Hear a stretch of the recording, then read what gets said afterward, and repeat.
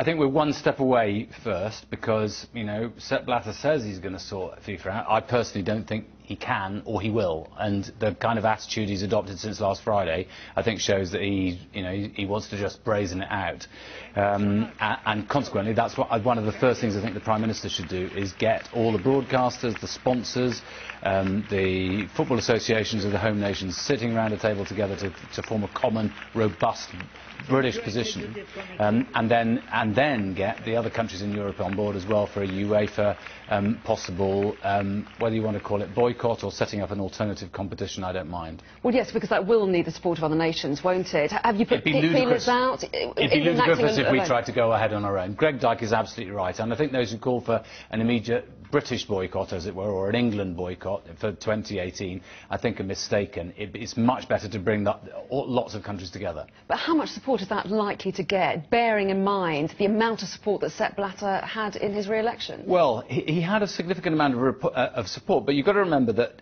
quite a few of the countries in Latin America can't have voted for him. Most of the countries in Europe, and I think that I'm sure that if the British prosecuting authorities are doing their job properly, which I hope they are.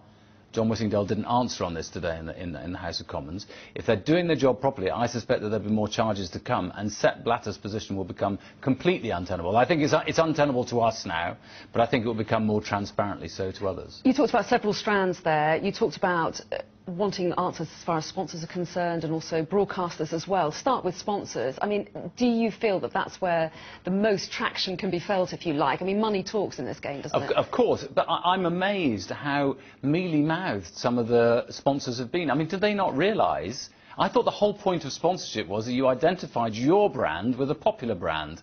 Well, if the World Cup is such a damaged, tainted, corrupt brand, I can only imagine that it's not going to do FIFA, Visa,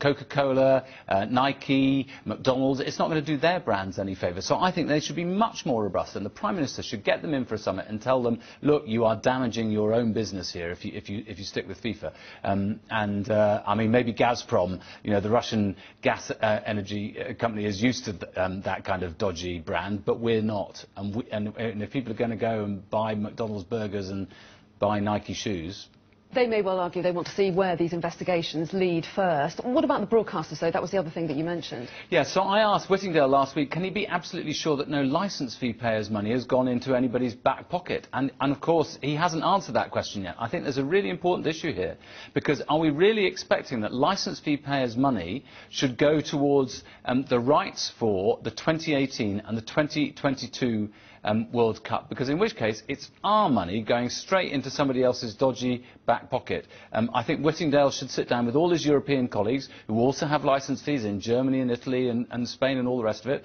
or whether state subsidy, and should say no, there will be no state funding going to FIFA. OK, Chris Bryant, thank you. Thank you.